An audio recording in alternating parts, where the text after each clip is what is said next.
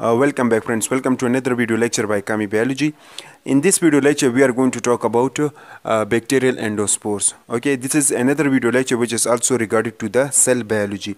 Okay, now what is bacterial endospore? Bacterial endospores, these are the layers which are usually present after the cell wall. Now let's suppose this is the cell membrane. This blue one, let's suppose the cell membrane, and this is the cell wall. After the cell wall, what we have each of the layers as you are watching. Now these layers are called what? These layers are called the endospores, bacterial endospores. Okay, each layer is usually responsible to protect the bacteria from harmful substance. For example, each layer are responsible to protect the bacteria from heat, to protect the bacteria from UV radiation, ultraviolet radiation we can say also, and gamma radiation, chemical disinfection, and some other harmful substance due to which the bacteria may be killed.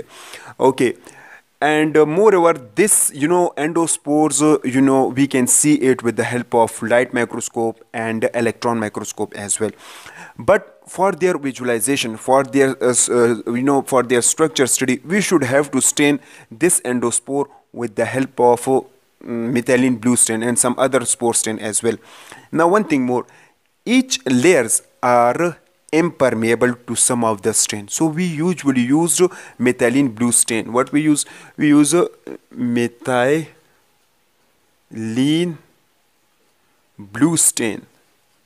So we use this one stain to visualize the structure of the bacterial endospore. So we can also see it with the help of electron microscope as well, but whenever you want to see it with the light microscope, you should have to stain it with methylene blue. Okay, after that, bacterial endospores are very strong. It is very strong and it can protect the bacteria from everywhere. Let's suppose inside food or inside milk or any food item, we have this endospores bacteria are present. When we heat the food items, so still this endospores will be survive. Then this is a questions arise when we when we heat is until when we increase the heat for 1 hour, still the bacteria will survive. Then there will questions arise in our mind, then how we can kill such types of bacteria, endospores bacteria? We can easily kill it with the help of autoclave. Okay, autoclave is a kind of machine due to which heat and moisture are present.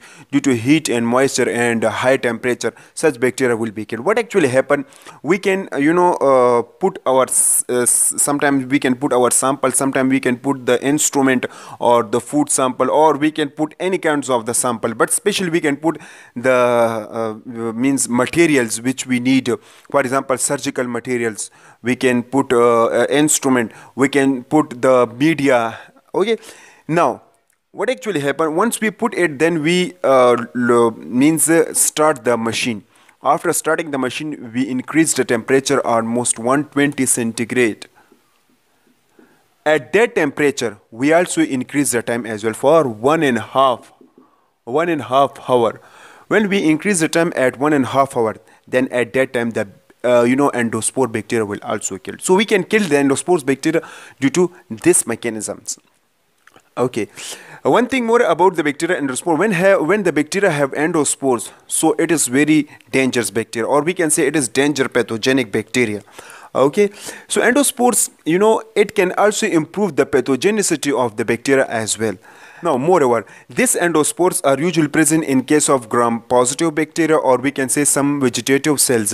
For example, we have bacteria Bacillus, Clostridium, or we have another bacteria, Sporosarcina bacteria have also this endospores as well. But not only these bacteria, we have some other bacteria as well, but these are so common bacteria. Okay, and whenever we talked about some other endospore characteristics, so in some of the cell, means in case of the mother cells, these are the mother cells, or we can say parent cells, those cells which are ready to divide, which can produce the daughter cells. In this case, what actually happen? In this case, the endospores have no specific position. As you are watching, these black circles are these are the endospores. Sometimes the endospores are present at the center, then we call that what? Central endospore. Sometimes the endospores are present at one terminal end of the cell. means sometime at that area or sometime at that area, at terminal point, then we call that terminal endospore. And sometimes the endospore are present, it is look like that the endospores are engulfed or swollen, then we call that swollen spores. Sometime in case of the mother cell, the endospores are present a little bit before the terminal point. Now this is the terminal point, so it is a little bit before the terminal point, then we call that subterminal endospores. Okay, now these are the endospore position inside the mother cells. Then let's talk about the each layers in a detail. So the first layer we have this Exosporium. Exosporium is the most outer layer of the spores that are usually present. They can cover whole of the cell as well, or we can say they can cover all of the layers of the spores. This layer of the endospores, we can say, is thin, delicate, and they can easily rupture as well. This is the first layer. The second layer we have spore coat. Okay, what we have this one second, we call that spore coat.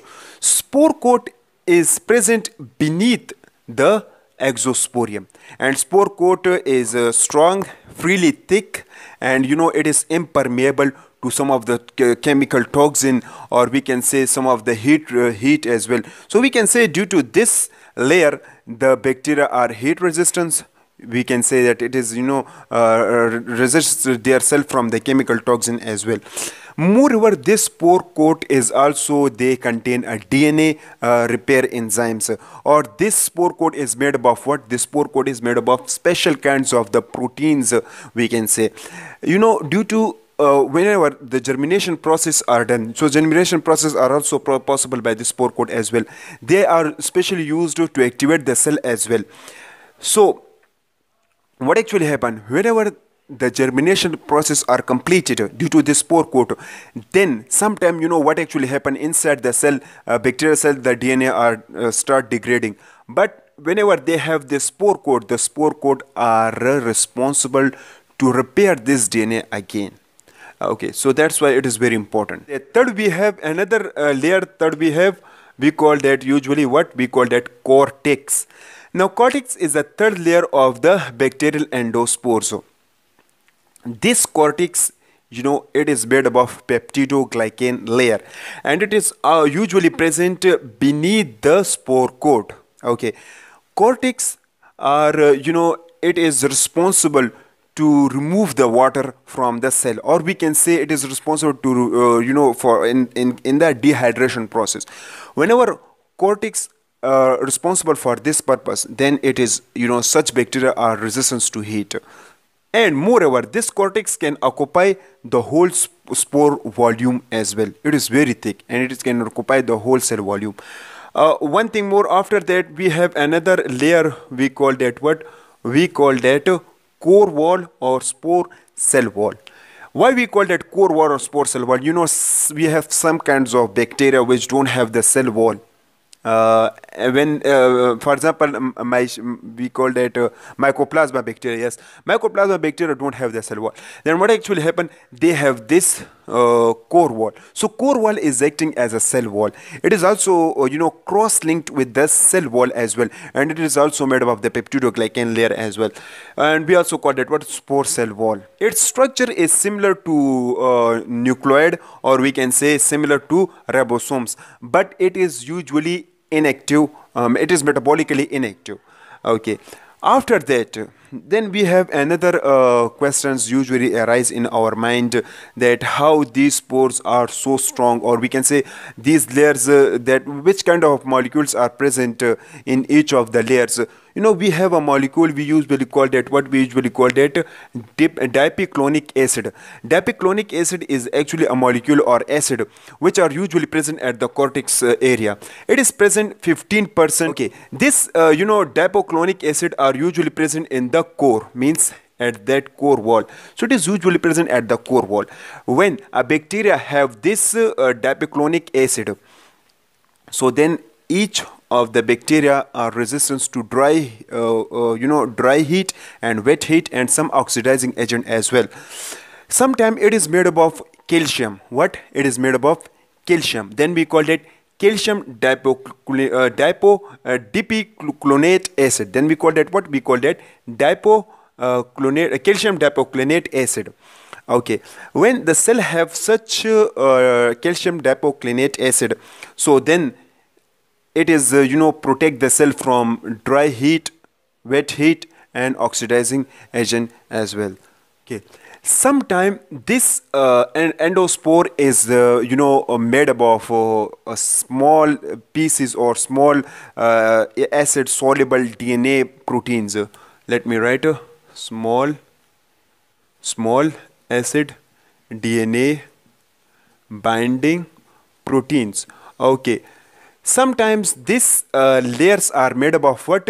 Small acid DNA binding proteins. It is a kinds of proteins which are usually saturate the DNA. Okay, one thing that I forget to mention about the dipiclonate acid, calcium dipiclonate acid, it is usually responsible to stabilize the nucleic acid as well. Then after that we have another protein molecules comes which are usually present in the endospores. We usually call that small acid DNA binding proteins. Such molecules, proteins, we can say, it is responsible to saturate the DNA parts. Saturated, then it can protect the cell from heat, radiations, and we can say disinfection, chemical disinfection, and also chemical disinfection as well.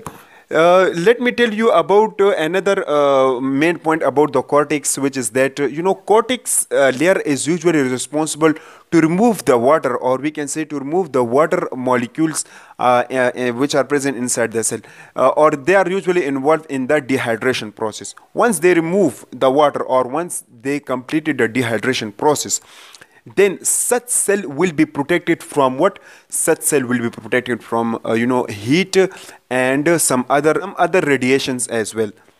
Now, one thing more about this spore coat is that this spore coat is also responsible for protect the cell from different kinds of the enzymes, means those enzymes which can kill the cell. When the cell have spore coat, so it will be protected from such enzyme. Not only that, this spore coat is also responsible to protect the cell from chemical like hydrogen peroxide as well.